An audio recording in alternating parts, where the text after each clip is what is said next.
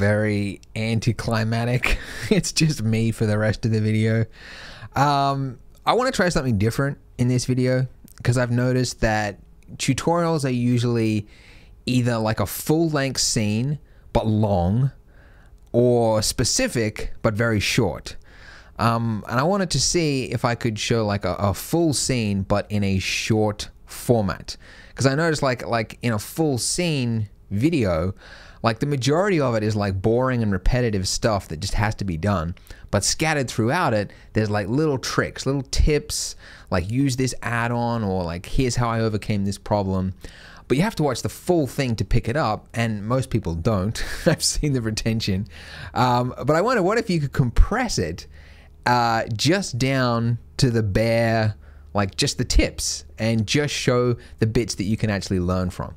So that's what this video is an experiment on, and you can let me know in the comments what you think. So I was browsing Pinterest one day, which I used to think was just for wedding cakes and dresses, but it's actually got some really good inspiration on it, and reference photos, which are really hard to find. And I found this image, and I thought, it's kind of cool. I think I could give it a shot, give it a go.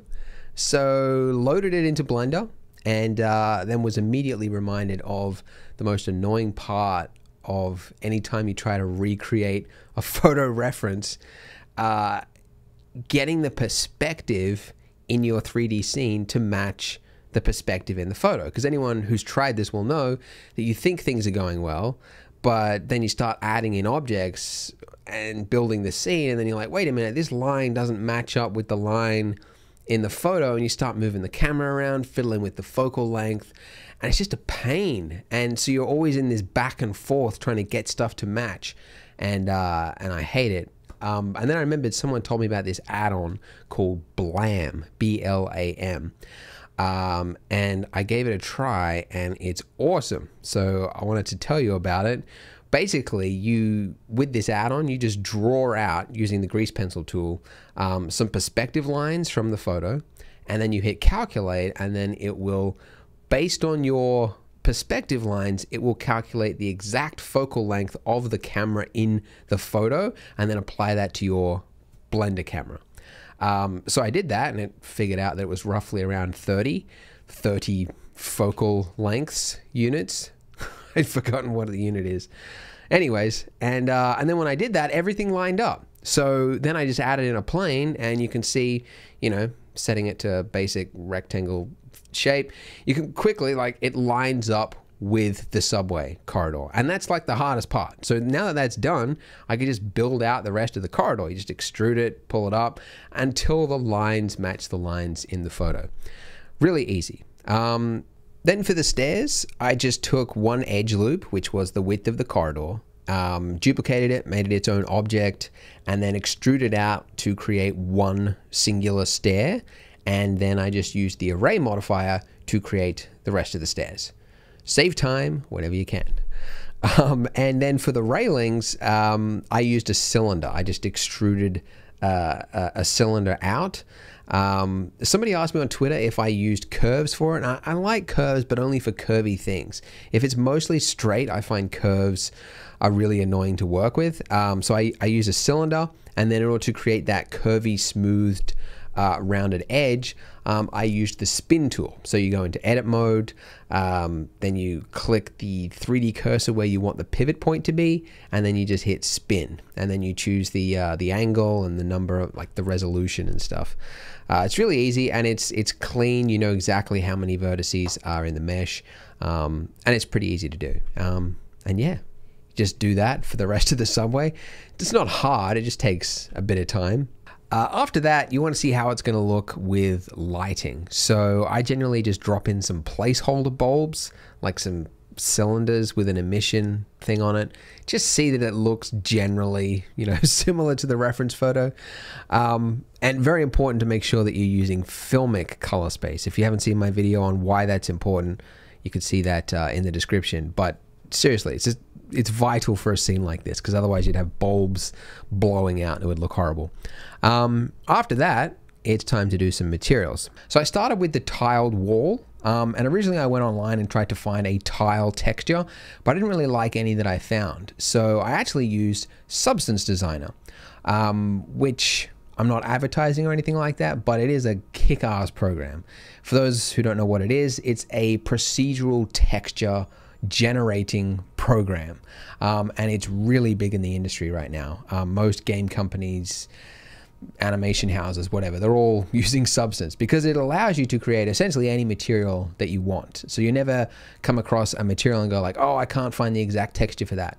If you know Substance, it'll allow you to, expand and do a lot more. So I'm not a pro at it, but I was able to knock together something which created a nice tiled wall. Very simple. There's like easy sliders, choose the height and width of the tiles. Like it's pretty much a tile generator out of the box. Like it's got this nice easy node. So it's really easy. And the other material I created with Substance was the ceiling stucco.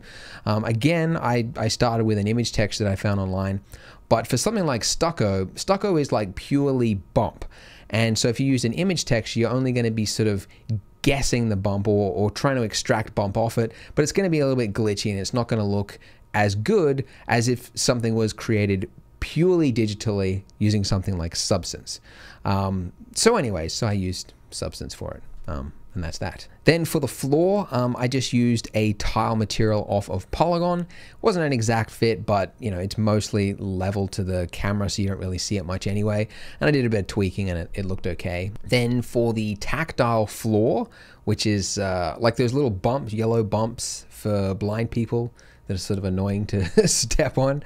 That one was really easy because that's just a material that we already created on Polygon. So I just downloaded that, put it in there, and it looked great. Then I noticed in the reference photo, there's like these rubber strips that go down the corridors, like both the bottom and the top.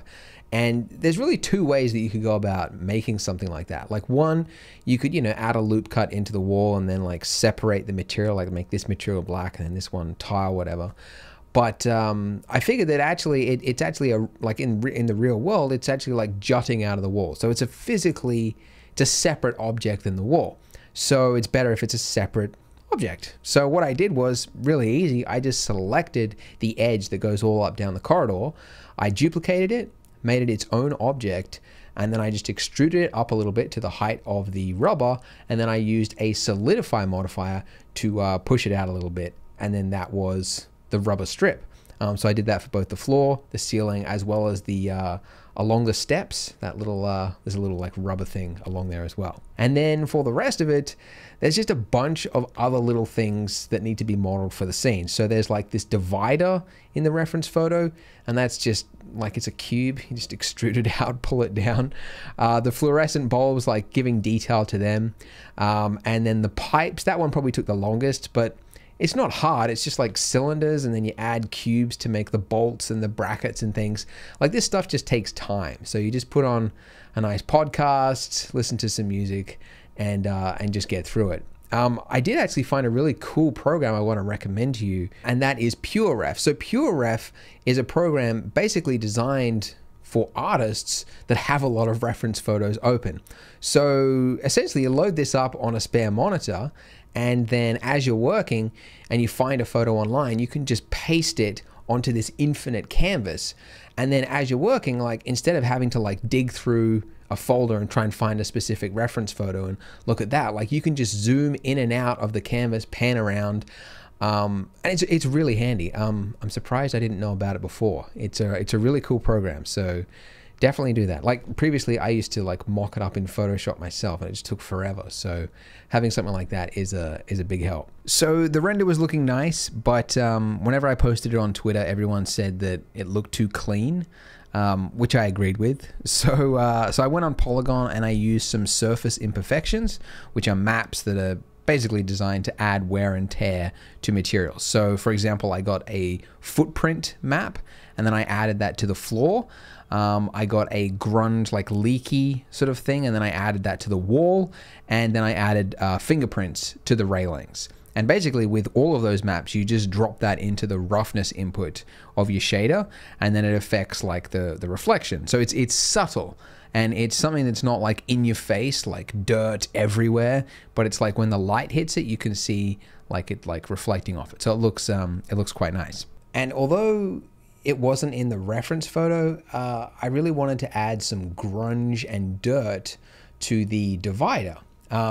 Because when I looked at the divider in the render, it looked too squeaky clean. Even though you compare it to the reference photo looks squeaky clean as well, but somehow it just looked weird in the render. Sometimes that happens. So I wanted to add some grunge to it, right? But I didn't want it to be like a uniform, like tiled grunge over the whole thing. I wanted it to look real. So to do that, you got to do some texture painting. But I've never really found like texture painting to be that good in Blender.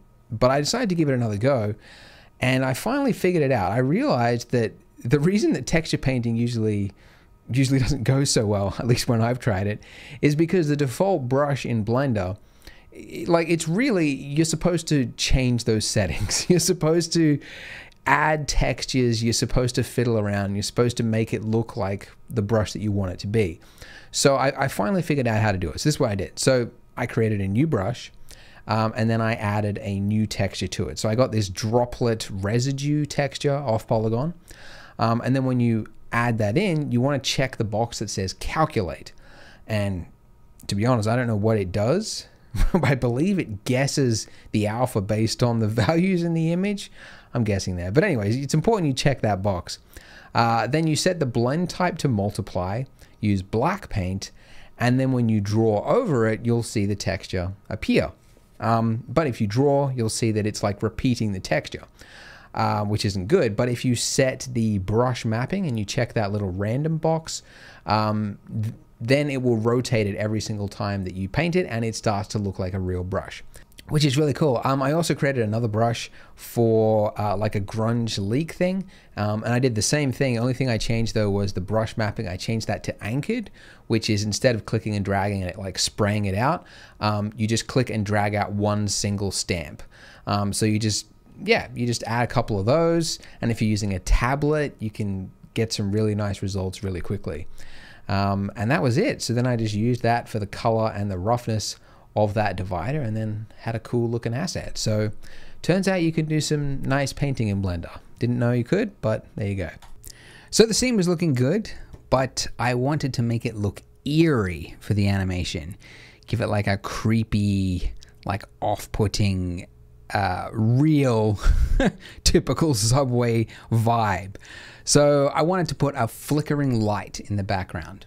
So the easiest way to make something flicker, like it's pretty simple to do in Blender, right? You find the object which is casting the light, which in this case was the bulb. You find the emission value of that in the materials, you mouse over it and you hit I, and that creates a keyframe. Then if you go to the F-curve modifier, you can move it and add more keyframes around whatever and make it so that the values go like this, and then you get something that looks like it flickers. However, the problem with that is that I am lazy and I don't want to hand animate anything. I want the computer to do it for me.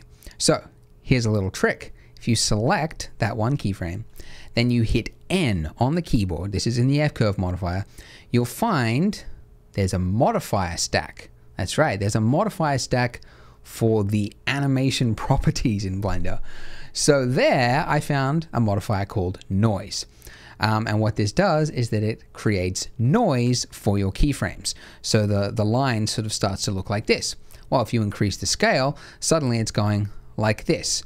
And that looks okay, but it's sort of like a jittery fade effect, I noticed. And when I looked at reference video of fluorescent bulbs flickering, they're generally like on or off, right? It's sort of more like a binary thing.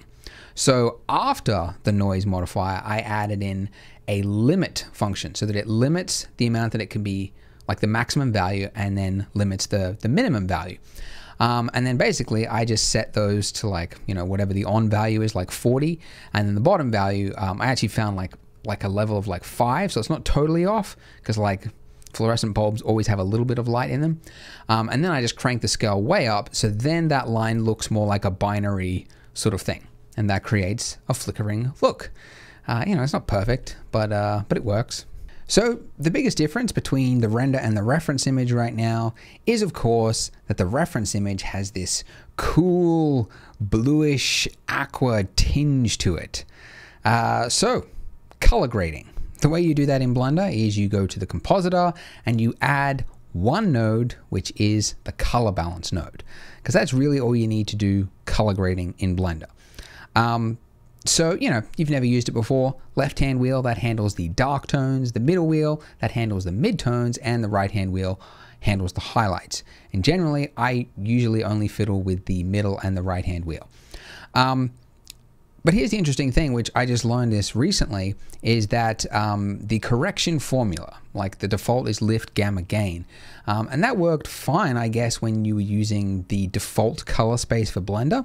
But as I mentioned in the Filmic video, you're using the Filmic color space, which you should always be using. If you're not, make sure you watch that video because it's, it'll change your life. When you're using the Filmic color space, you should be using offset power slope. Now, I was informed of this by Troy Sobotka, who's the guy who helped me make that Filmic video and even made the Filmic color space. And he gave me a whole explanation for a mathematical equation to explain why lift, gamma, gain chews up color data and will result in ugly looking grading, whereas offset, power, and slope is much cleaner and it works better. I didn't understand all the math stuff, but I just used the new offset power slope, and that's it. So there's nothing really that will change except for whatever reason, I'm sure there's a reason for it, but I don't know it, the middle wheel will actually be the opposite. So if you set it to blue, then actually it will turn out yellow. So just set it to the opposite of wherever it is that you want. And that's that. And then I just added in a glare node to give a tiny little hint of a glow to the fluorescent bulbs. And then that was that. And there you go. We finally had a match between the render and the reference photo, which was the whole point in all of this, which was good. But I wanted to do an animation to prove that it's a 3D scene, right? Only problem was that one single render took 30 minutes on my 1080 Ti, which is a pretty expensive graphics card. 30 minutes. So I wanted to do 250 frames. So do the math. It was going to be about 125 hours.